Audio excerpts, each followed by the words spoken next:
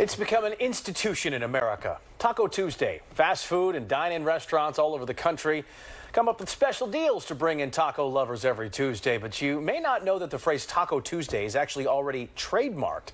And one of the top fast food companies in the nation is petitioning to cancel that trademark. But Chris, one restaurant down the shore says they started Taco Tuesday. That's right, Jason. Fast food giant Taco Bell is going to court to try and force a Summers Point restaurant to drop their popular promotion, Taco Tuesday. Here's the problem. Gregory's Restaurant and Bar has been using that phrase since Jimmy Carter was president.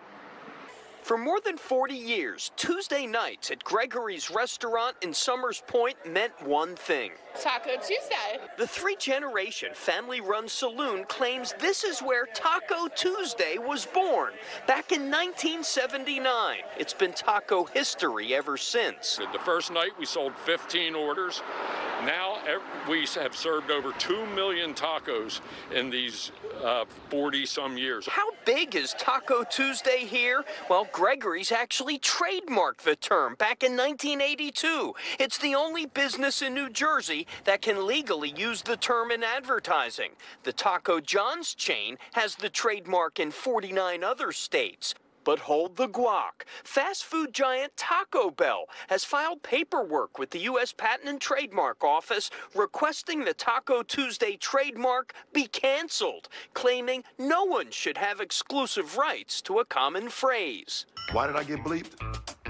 Because this is a commercial and there's a trademark on Taco. Taco Bell even getting LeBron James to help retire the trademark on social media. It's David Goliath, it's the big guy and the little guy. Tonight, customers came out to support the small business the only way they know how, munching on 3 for $1 tacos. That's big business for you, trying to crush a family-owned, several generations business here. And they're just trying to take the fun away from this establishment. Gregory has now hired a patent attorney to help protect his trademark. The longtime bar owner hoping it doesn't cost him a lot of salsa in the process. The government, this patent office, should realize that the little guy is just as important as the big guy.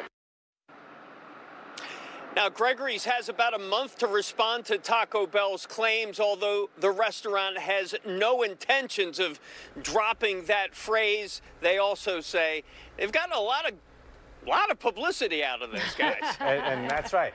It's always good news, right? Yeah, if it's in the news. It is good for business. Yeah. Chris, before you go, has Gregory's ever gone after any New Jersey restaurant for using that Taco Tuesday phrase in its advertising?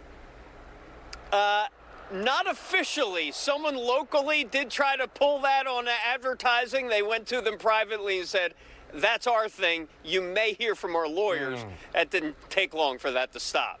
Very interesting discussion.